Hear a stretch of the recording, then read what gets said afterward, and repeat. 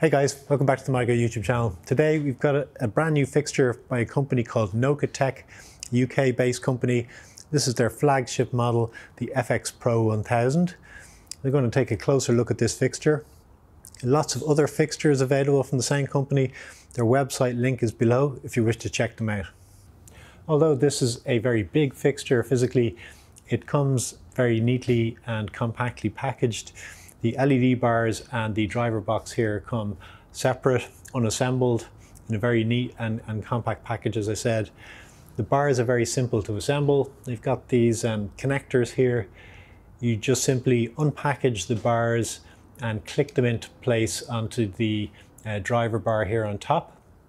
They are color coded, so you can't get them wrong. It's red to red and grey to grey. As I said, it only takes a couple of minutes to put them together.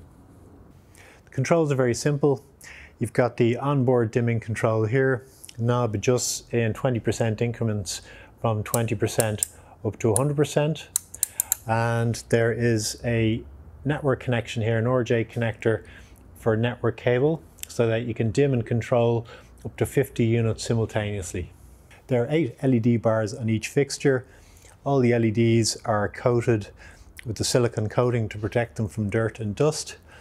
The LEDs themselves, the white ones are 4K color temperature or sort of neutral to cool white Sanan LEDs, with the reds are Osram 660 nanometer deep reds.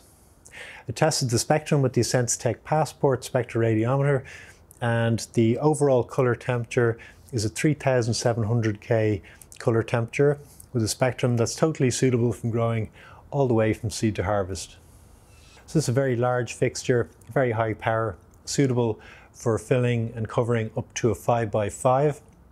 I put it into the 5x5 test area with silver mylar walls and dropped it down to its minimum hanging height of 2 foot or 60 centimeters above the test area.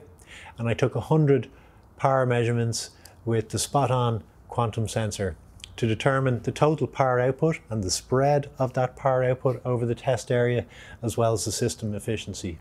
The average power over the 5x5 was 867 micromoles, which is really high performance power level.